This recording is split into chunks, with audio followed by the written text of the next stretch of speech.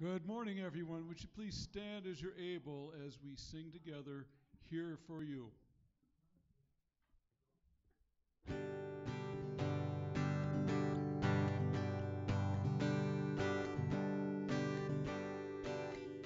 Let our praise be your welcome. Let our songs be a sign. We are here for you. We are here for you. Let your breath come from heaven. Fill our hearts with your light. We are here for you. We are here for you. To you our hearts are open. Nothing here is hidden. You are our one desire. You alone are holy. Only you are worthy, God. Let your fire fall down. Let our shout be your anthem, your renown fill the sky. We are here for you. We are here for you. Let your word move in power. Let what's dead come to life. We are here for you. We are here for you. To you our hearts are open. Nothing here is hidden. You are our one desire. You alone are holy. Only you are worthy, God. Let your fire fall down. To you our hearts are open. Nothing here is hidden. You are our one desire. You alone are holy. Only you are worthy, God. Let your fire fall down. We welcome you with praise. We welcome you with praise. Almighty God of love, be welcomed in this place. We welcome you with praise. We welcome you with praise. Almighty God of love, be welcomed in this place. Let every heart adore. Let every soul awake. Almighty God of love, be welcomed in this place. We welcome you with praise. We welcome you with praise. Almighty God of love, be welcomed in this place. Thank you. You may be seated.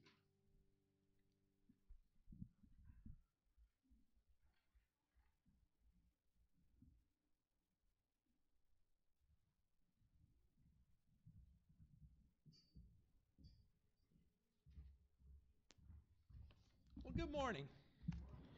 It's been a busy morning already. That's a good thing. That's a really good thing. A lot of things going on. Just a handful of announcements. Be in prayer for many of our people who are traveling this week. I know a lot of our folks are in different parts of the country and they're on the roads headed home today in different places. We also have a number of people out sick, and I'm not going to name them by name right now, but just be in prayer for. We have a fair number of people who are sick. I know one person the end are recovering from COVID, but the others are just normal, just flu stuff they're dealing with. But just be in prayer as people are struggling right now. Announcement that we have our Christmas concert in Washington. A bunch of us are going to on the 4th. Again, that's in Washington, Illinois. Tickets are $5 a piece. I would tell you to talk to Mike Blakemore, but he and his wife are a couple that are under the weather. So reach out to them either on Wednesday or sometime during the week. We can get you tickets. But if you're wanting to go to that and you haven't got tickets, let me know and I'll get you added to that list. Also, a reminder that next week, our first Sunday of December, we are starting services monthly, once a month, at the Villas. That's the new assisted living and memory care outside of town. It'll be 1:30 on Sunday afternoon, and we're looking for about 5 or 6 people that would be willing just to go with us. And you don't have to commit to each month, but just starting next week, if we have 5 or 6 people that would go along and just would pray, and I know you'll have to wear masks to go in there, but just to have some people to go along. You don't have to lead music, but plan on joining us in music as we lead worship there. Again, that'll be once a month we're doing that. So if you're interested in going next week, please see me after the service, and I'll just note that you're going to be going with us. Okay? And then on the 9th, you guys know once a month we've been doing a snack or a meal or something for Heritage Nursing Home for the workers. There's about 120 workers each month we've done something for. Well, our last one of the year is coming up on the 9th and we'll announce this again next week, but the 9th. And we're getting chicken from Kroger's, and we're going to be making sides that go with it. And so we need some help with it that day. And so if you're able to help on the 9th, I believe that's a Thursday. If you're available, please see me that we can add you to that to help with that. Again, we'll announce that next week as well. Next week, we'll be starting our focus on Lottie Moon, a time where we collect money for international missions, and we do that through the month of December. And so we'll be talking more about that next week. But today, we have a special collection. We've been collecting money today and food for our food pantry. And so you probably saw a bunch of canned goods and stuff out there. We've just had a great number of people requesting food this year that we haven't had in the past. Normally we're 50 to 70 people a week where we're serving, and the last few weeks we've been in the 100 range. One week I had 125, and we've been blessed. The Catholic school did a collection, and so we had some food from them, and another lady brought us turkeys, and we had like 9 or 10 turkeys I think we had to give out, but we just need to help kind of boost that up a little bit. And so if you're able to provide with that, we appreciate that this morning. As we get ready for our offering, I want to remind you that our offering is for our members and regular attenders. If you're visiting with us, we don't ask that you put anything in that offering plate other than a visitor card that's in the pews there, that we have a record of your attendance. We're not looking for you to contribute to the church in any way. I want to invite those that are helping with the offering, if they would come forward at this time.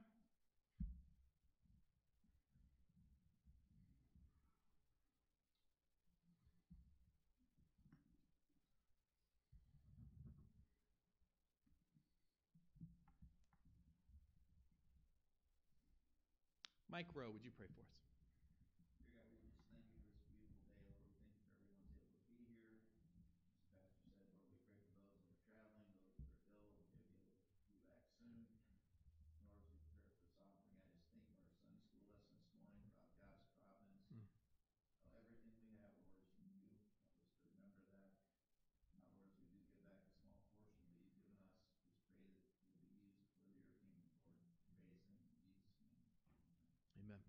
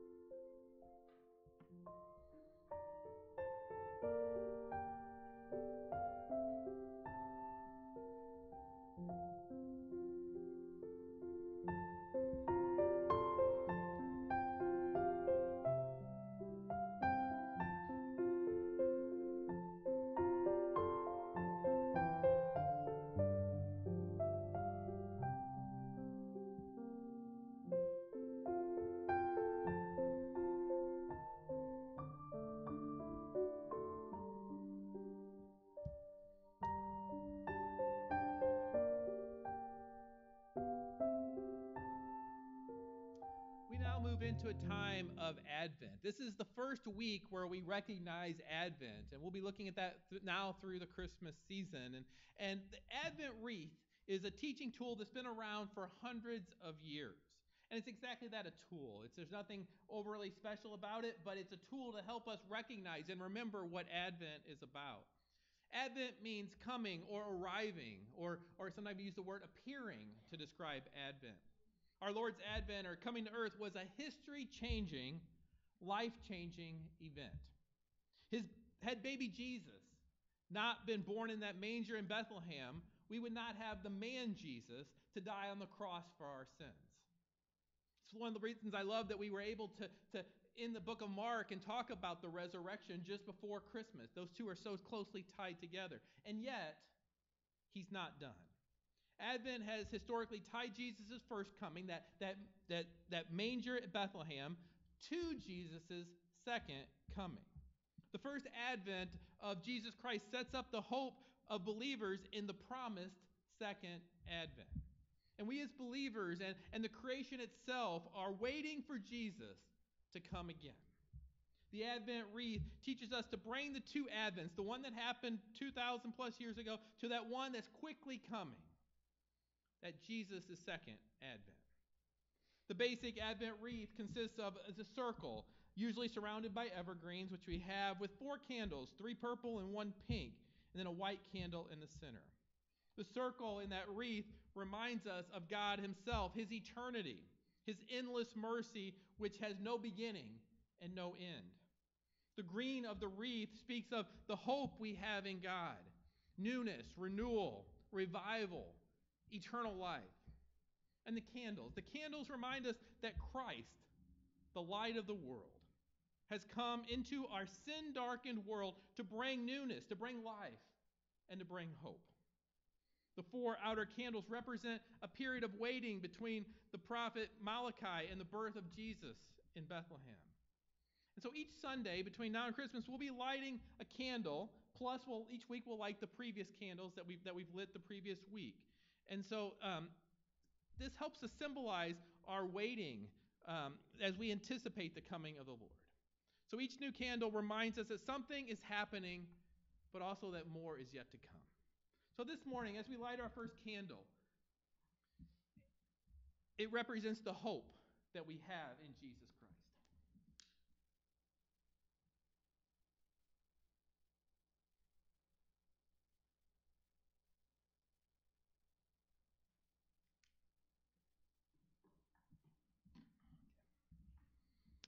Please join me in prayer. Father God, we thank you for the hope we have in Jesus Christ. That it is through Jesus Christ and Jesus Christ alone that we can be made right, that we can have eternal life found only in you, Lord. Lord, help us this Christmas season as we look at this Advent wreath, be reminded of the hope we have in Christ. Lord, help us today as we look at what hope means in the Bible, to focus our attention fully on you and not be distracted with things around us or things outside or things on our mind of later in the day. All those distractions, take them away. Help us fully focus our attention on you and let you be glorified through our worship. Let our songs, our words, our praises, our scripture, the message itself be pleasing and honoring to you. Let it draw us closer to you, Lord. Lord, we thank you. We praise you this day. In Jesus' name, amen. Amen.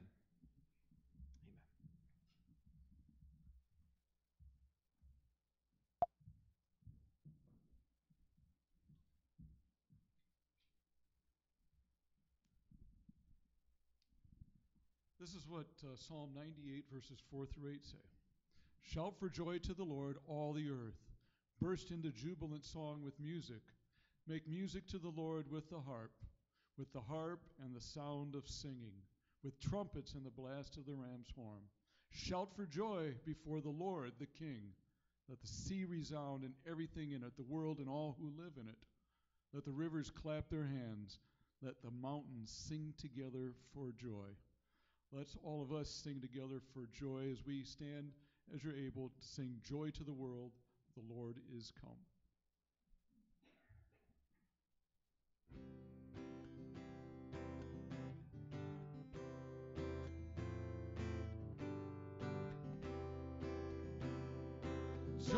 to the world, the Lord is come. Let earth receive her King. Let every heart prepare him room. And heaven and nature sing, and heaven and nature sing, and heaven and nature sing. Joy to the earth, the Savior reigns. Let men their songs employ, while fields and floods, rocks, hills, and plains repeat the sounding joy. Repeat the sounding joy. Repeat, repeat the sounding joy. No more let sins and sorrows grow, nor thorns infest the ground. He comes to make the blessings flow, far as the curse is found, far as the curse is found, far as the curse is found. He rules the world with truth and grace, and makes the nations prove the glories of his righteousness, and wonders of his love, and wonders of his love, and wonders of his love.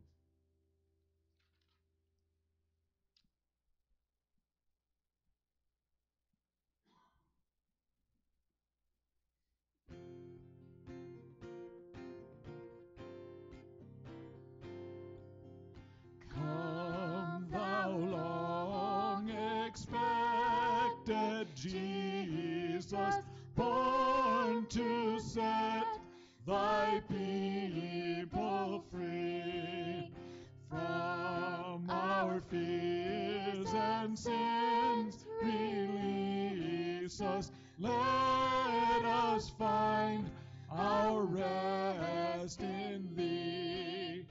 Israel's strength and consolation, hope of all the earth thou art, dear desire of every nation, joy of every longing heart. Born thy people to deliver, born a child and yet a king, born to reign in us forever. Now thy gracious kingdom bring, by thine own eternal Spirit, rule in all our hearts alone. By thine all-sufficient merit, raise us to thy glorious throne.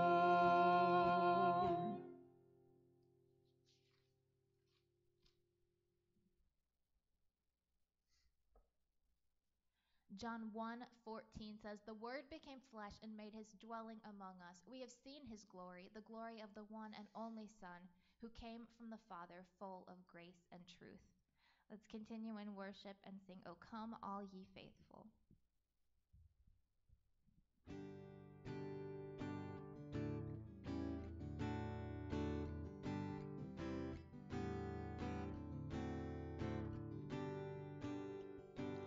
Oh, come, all ye faithful, joyful and triumphant.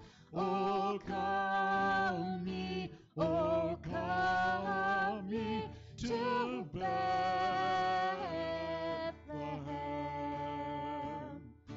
Come and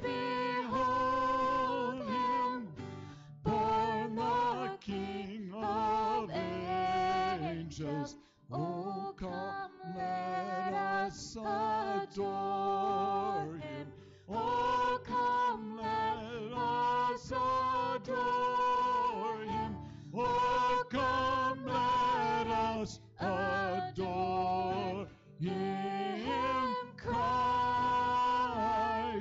the Lord. Sing, choirs of angels, sing in exultation.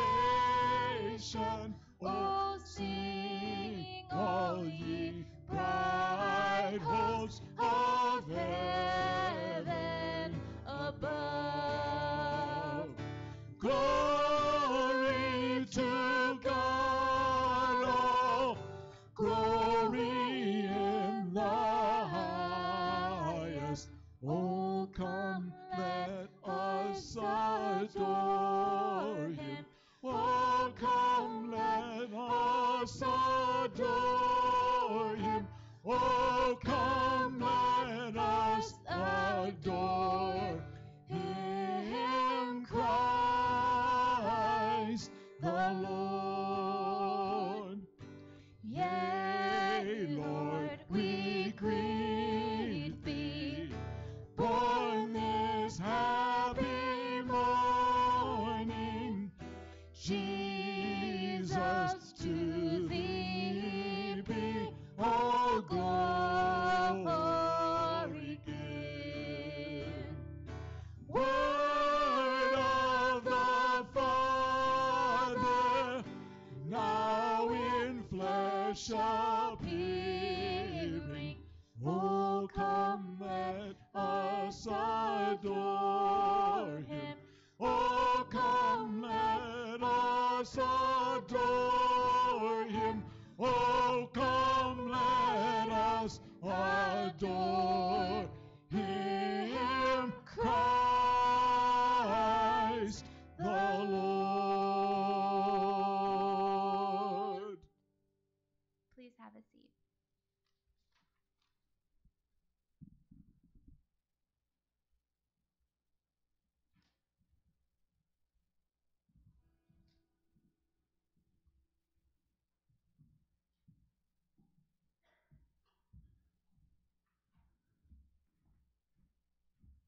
I don't know if you're like me, but I look forward all year to the Christmas songs that we sing.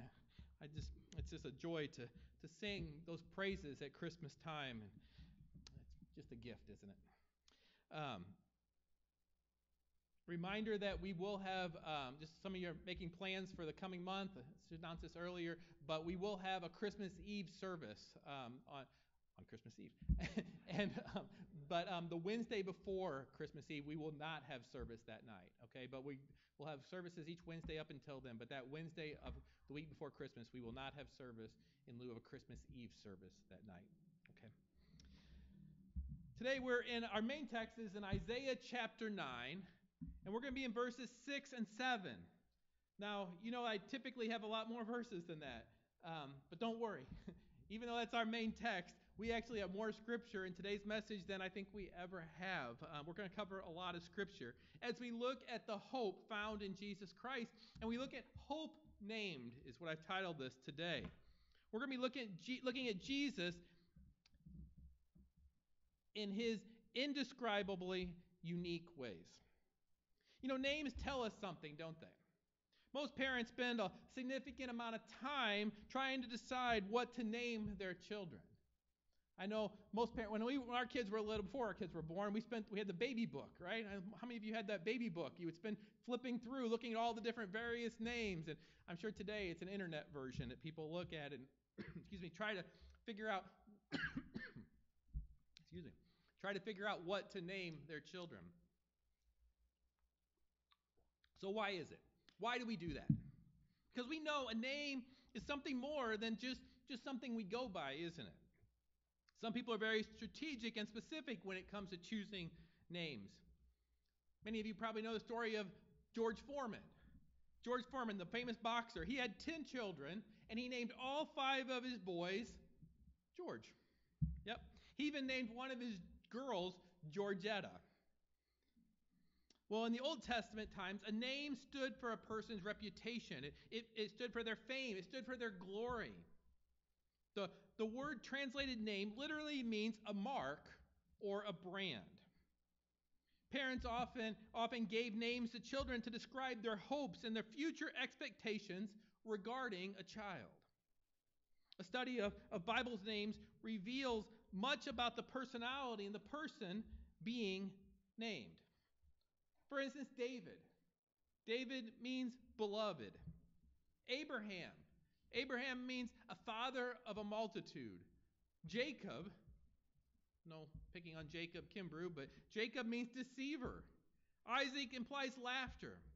Moses means drawn out. Jesus is Jehovah saves. These people in the Bible, they prove true of their names.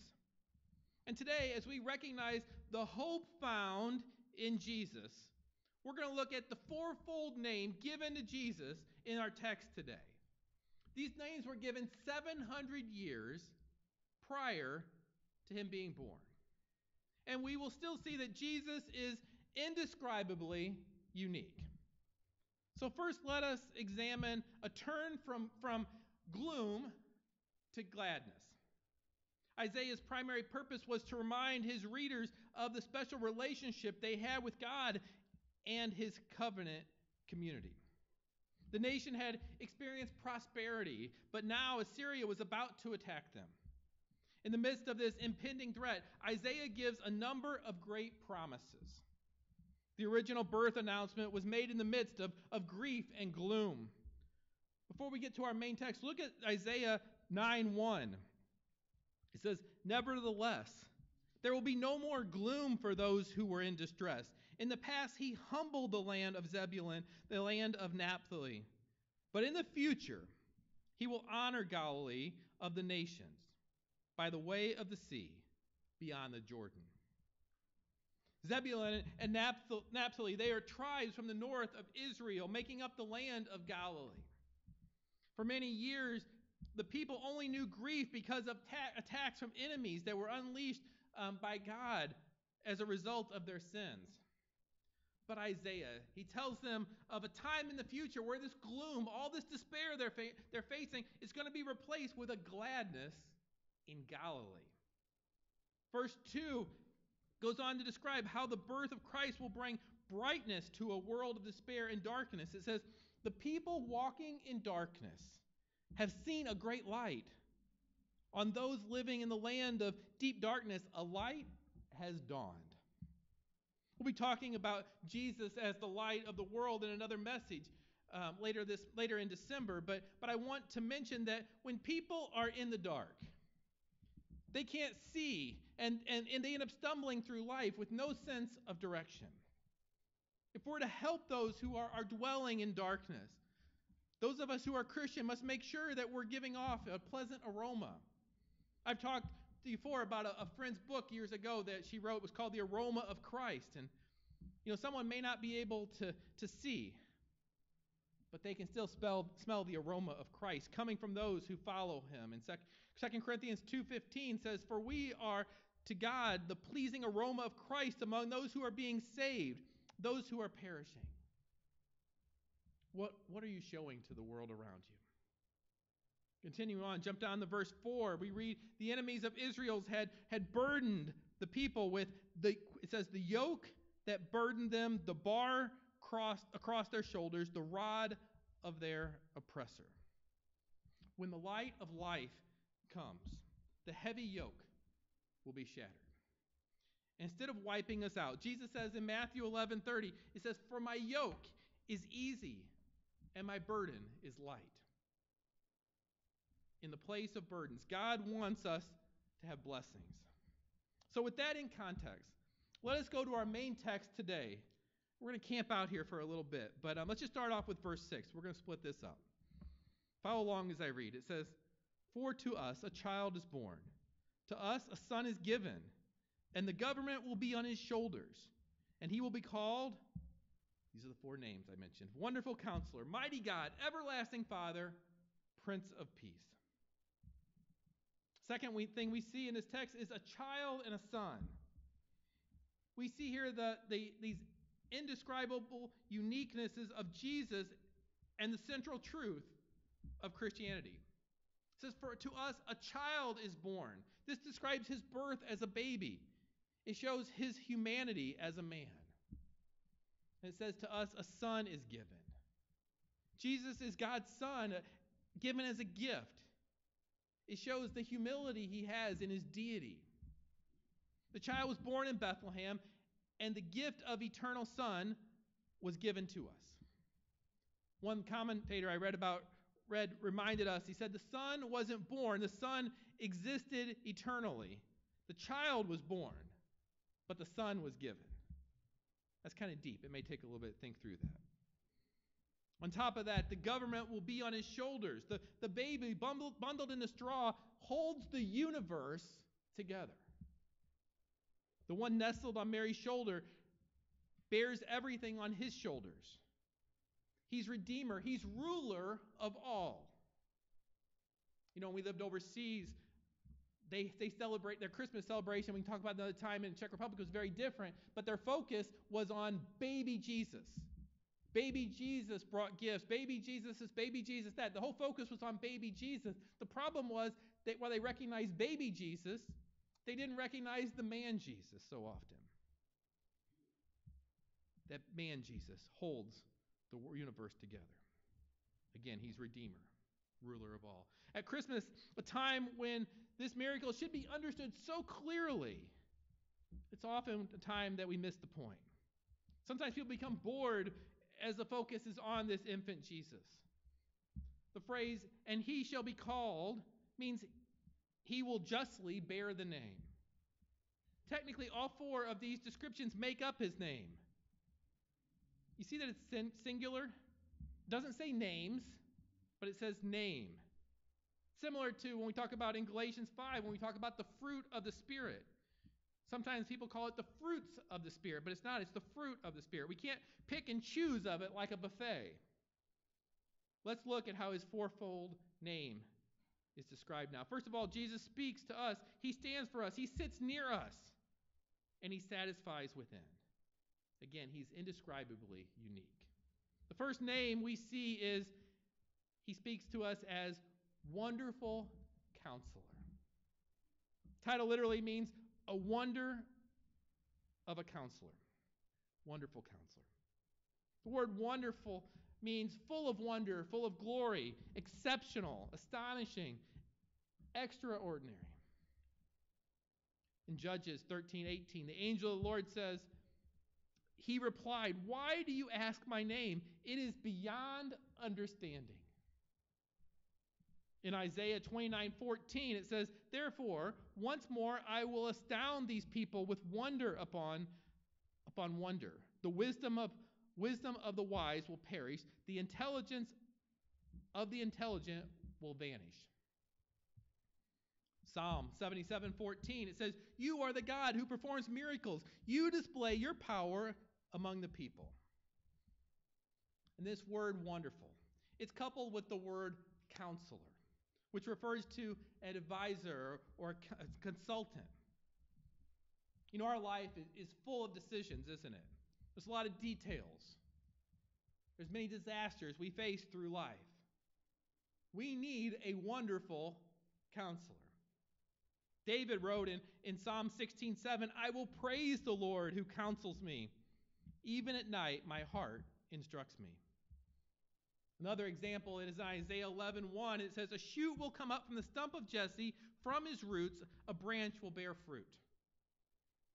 In the next verse, the Messiah is referring to us having the spirit of counsel and of might. It says, the Spirit of the Lord will rest on him, the spirit of wisdom and of understanding, the spirit of counsel and of might, the spirit of knowledge and the fear of the Lord. You ever thought of what makes someone a good counselor? Maybe you've had experience with a really good counselor, or you've had the opposite, and you understand what it means to have good counsel. When we're in need, we want, first of all, a counselor who's available to us, right? Someone who gives our undivided attention. We want to go to a counselor who's got his phone out, and he's looking at his phone and saying, yeah, okay, go ahead, keep going. And they look at, no, we want someone giving us their undivided attention.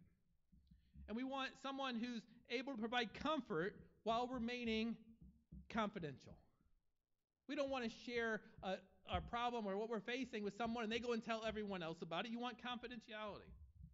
And then we want someone who can tell the truth about ourselves while giving us what we need to make changes.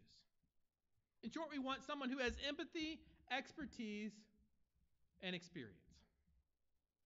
However, keep in mind that as our wonderful counselor, Christ is not just someone who makes suggestions. Tim Keller, he wrote a book called Hidden Christmas. I want to read a passage from it. He says, when you come to Christ, you must drop your conditions. You have to give up the right to say, I will obey you if, I will do this if. As soon as you say, I will obey you if, this is not obedience at all. You're saying, you are my advisor, not my Lord.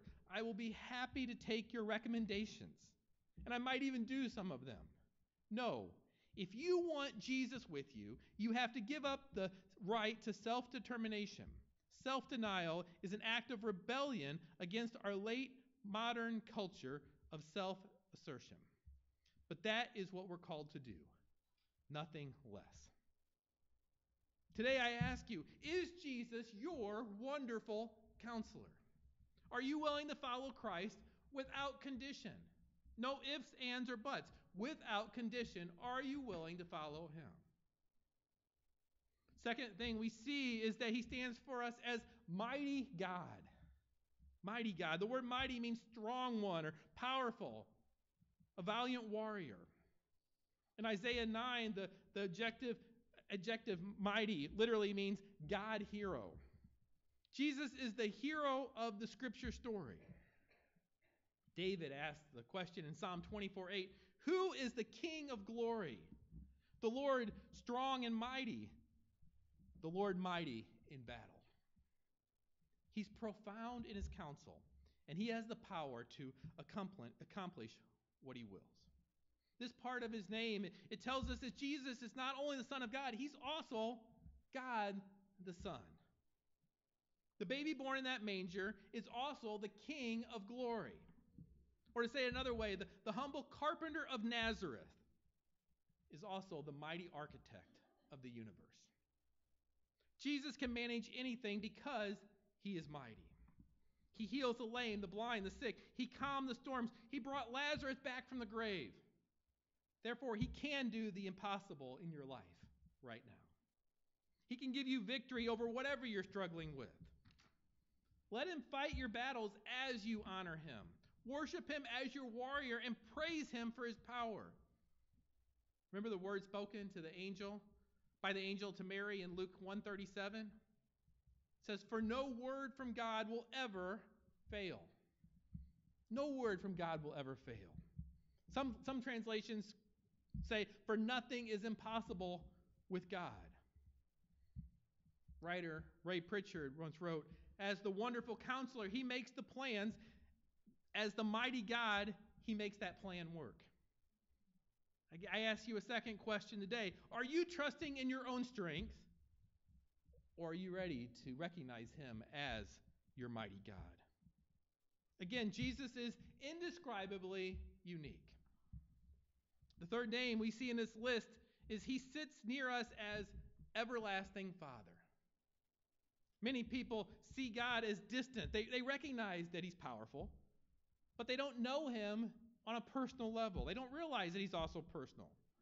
They may have a sense of awe, but again, they don't know him personally. In Jesus, he has come near. In this third description of his name, we see Jesus is everlasting, meaning he is before, above, and beyond time. Literally means that he lives forever. He lives in the forever. Isaiah 57:15 says, for this is what the high and exalted one says, he who lives forever, whose name is holy.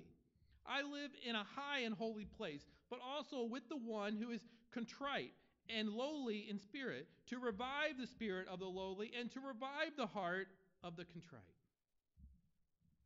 He lives forever, and he loves like a father. Christ is holy and human, and he sits near us.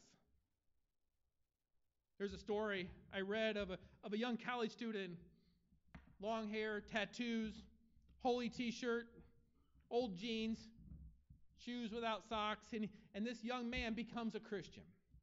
And located next to the campus is an old church. This old church wanted to develop a ministry to reach out to the college students, but they didn't know how. They kept talking about ways they could reach college students. They just didn't know how. Well, one day, this young college student who had just recently become a Christian decided he'd go to church there. He walks in. He's a little bit late. He's wearing his everyday wardrobe. He can't find a seat because the church is pretty full. So he starts walking toward the front. People notice him. He's walking down the center, and people are becoming a little bit uncomfortable watching him as he gets toward the front. Seeing no seats anywhere, he gets up to the front, and he just sits down on the floor. Now, this was acceptable for a college fellowship, but it wasn't done in church. The congregation became more and more uptight. Tension began to fill the air. And then they noticed a deacon. The deacon was in his 80s, and that man starts making his way toward the young man, walking down the middle of the church. He was a distinguished man, silver hair, had a nice suit on, he walked with a cane. As he made his way toward the young man, people began to be relieved as the idea that something was going to take place, that someone's going to address this and tell the young man that he shouldn't be sitting there on the floor. It takes time for the man to make his way to him as he walks slowly. The church becomes silent as you just hear the clicking of the man's walking and his cane along the floor. All eyes focused on them. When he finally reaches the college kid, he drops his cane to the floor. And with great difficulty, he lowers himself to the floor and he says, "May I sit with you? May I join you?" That illustration brings two thoughts to mind. First of all, Jesus calls us to reach out, to get near to all those that God considers dear, which is everyone. Are you reaching out? Are you reaching out to those around you? Or are you sitting back and just judging? Second, this is similar to what God did when he sent his son.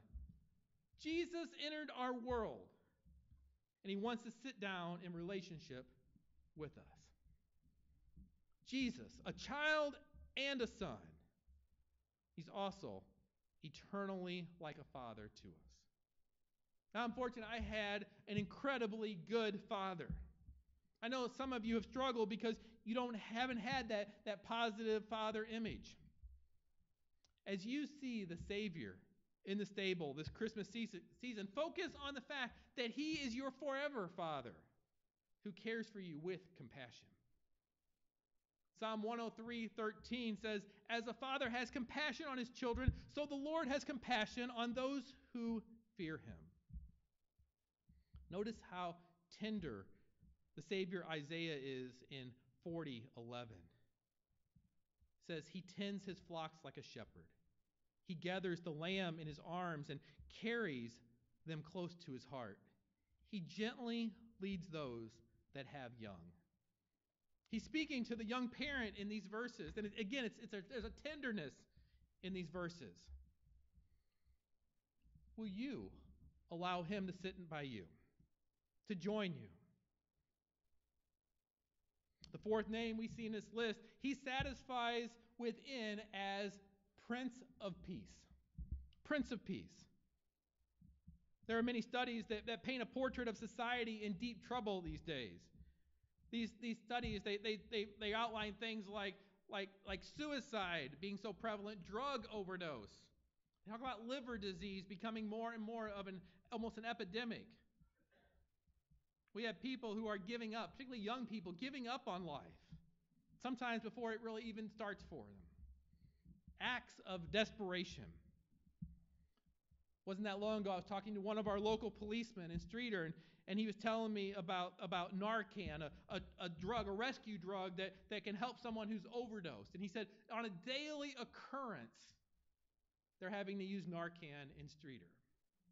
Daily. We could add to this acts of mass violence and abuse. Folks, Jesus comes into our desperation with a promise of peace within. Peace within. The phrase Prince of Peace can be translated, the Prince whose coming brings peace. a prince in the Bible, was the general of the army, and described leadership. It described authority. In the Old Testament, there was the word shalom. And when it was used as a greeting, it was a wish for outward freedom from disturbances. It was a wish for an inward sense of well-being. And it was a typical greeting, shalom. But the best greeting, the premier greeting to give someone was to offer them peace. Peace given to a people constantly harassed by enemies. In Numbers 6:24 through 26, God gave Moses these words to use when blessing his people. It says, "The Lord bless you and keep you. The Lord make his face shine on you and be gracious to you. The Lord turn his face toward you and give you peace." Peace. Maybe you're searching for peace today. Hold on to Isaiah 26:3. "You will keep in perfect peace those whose mind are steadfast because they trust in you."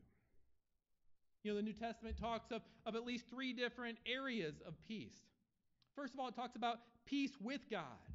Peace with God. This is the vertical dimension. And then it talks about peace of God. Peace of God. This is the internal peace that we're talking about today.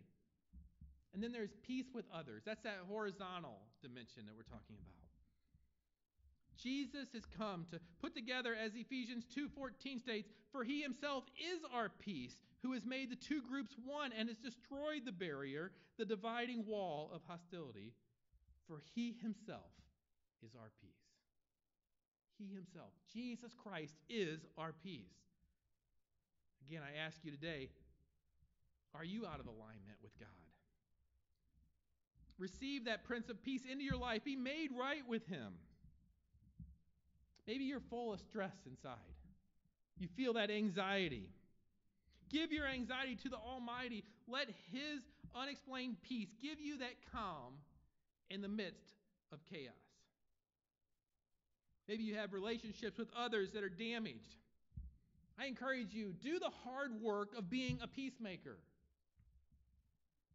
And again, I ask, do you know him as your Prince of Peace? And the third thing we see in today's text, the second advent. Incredibly, Jesus was named 700 years before he was born. And we're talking about his indescribably uniqueness. He speaks to us. He stands for us. He sits near us. And he satisfies within. The good news is we can experience all of that right now.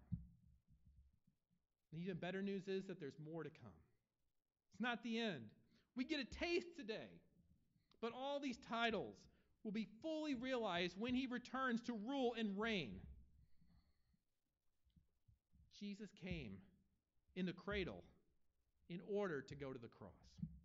When he comes again, he'll be wearing a crown. Look at our second verse today. We're not going to spend a whole lot of time on this second verse, but look at Isaiah 9:7. It says, "Of the greatness of his government and peace, there will be no end. He will reign on David's throne and over his kingdom, establishing and upholding it with justice and righteousness from that time on and forever. The zeal of the Lord Almighty will accomplish this." One of the famous songs often sang at Christmas time is Handel's Messiah. This verse reminds me of that. The kingdom of this world, that song says, is become the king of our Lord. And he shall reign forever and ever, forever and ever, forever and ever. God makes a promise to King David in 2 Samuel 7:12 and 13. He says, "When your days are over and you rest with your ancestors, I will raise up your offspring to succeed you, your own flesh and blood, and I will establish his kingdom. He is the one who will build a house for my name, and I will establish the throne of his kingdom forever." Now stick with me. We're going to walk through this for a minute. So we have this promise that God makes to King David in 2 Samuel. And after David dies, Solomon, he falls into sin and he ends up becoming disqualified. But if you read through the book of Kings and Chronicles, you see that this covenant promise remains front and center. As king after king, they disobey, they disqualify themselves. A longing develops for a king to come who could fulfill the conditions, to fulfill all the conditions of the covenant, and to sit on David's throne to rule and reign forever. Psalm 89, verses 3 and 4 says it clearly. It says, "You said, I have made a covenant with my chosen one. I have sworn to David, my servant. I will establish your line forever and make your throne firm through all generations." In Luke 1:27, Gabriel was sent out to a virgin pledged to be married to a man named Joseph, a descendant of, catch this, David. The virgin's name was Mary. When Gabriel gave God's message to Mary, he referred to this covenant with David in Luke 1:31-33. It says, "You will conceive and give birth to a son. You are to call him Jesus.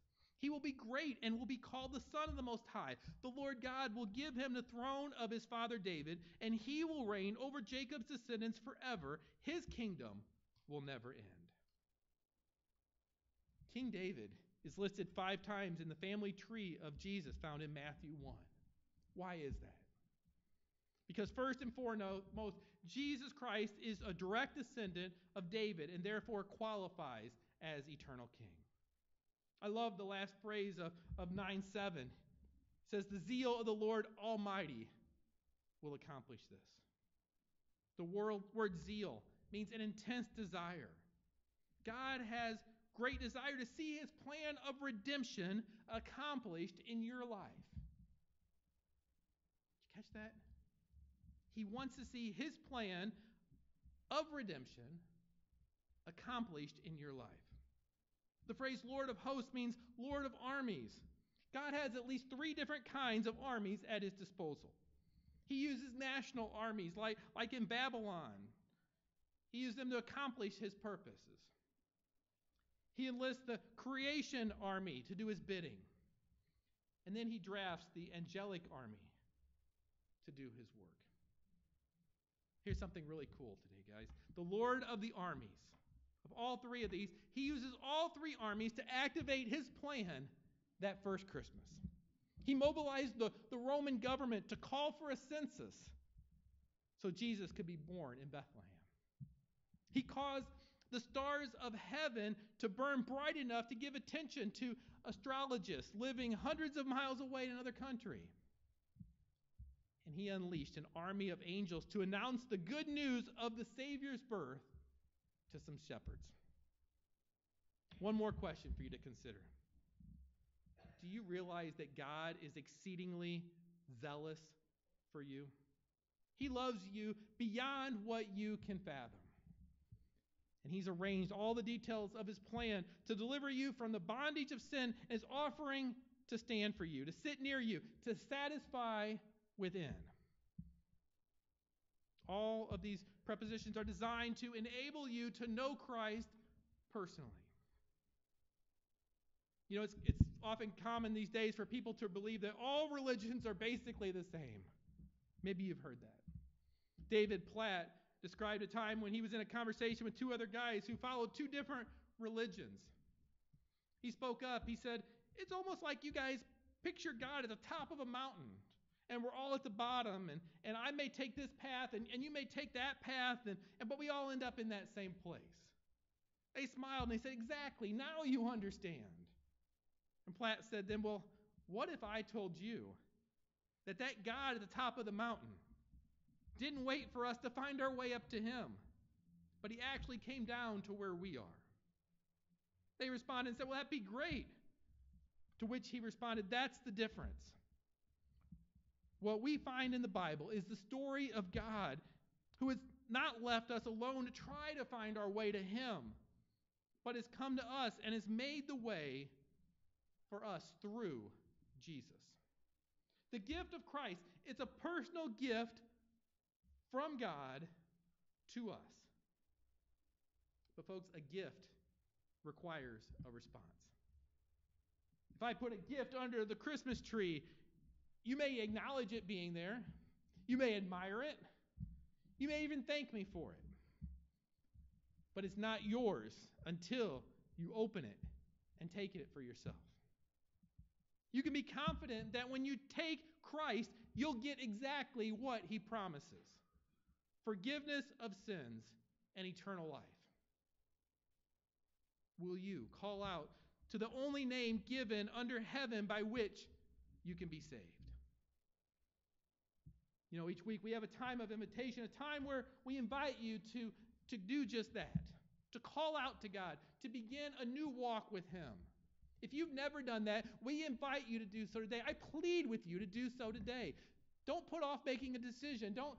I know the Christmas songs are fun to sing, and there's so much beauty about Christmas, but don't miss the meaning.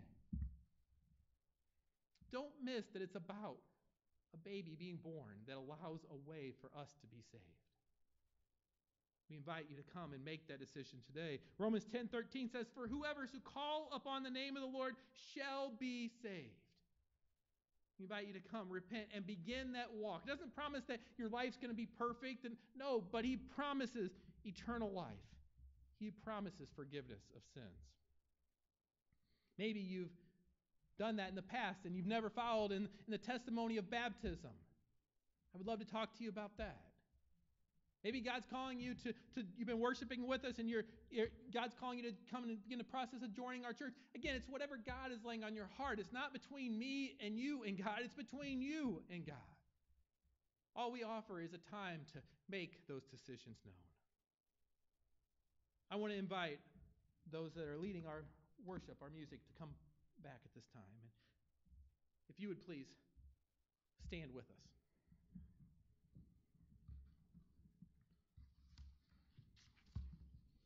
Please join me in prayer. Father God, you are indescribably unique. We thank you for coming to earth and dying in our place on the cross and then rising on that third day. I would ask that you would help each of us today to consider who you are and what you've done and what you are offering. For any that are listening today, whether in person or online, that do not know you as Lord and Savior, help them to repent from sin, to turn to you right now. You are the only one that can save us, Lord. Lord, we invite you, please be our wonderful counselor, be our mighty God, our everlasting Father, and our Prince of Peace. Help us to submit. Help us to surrender to your reign and your rule. For it's in Jesus' name we pray. Amen.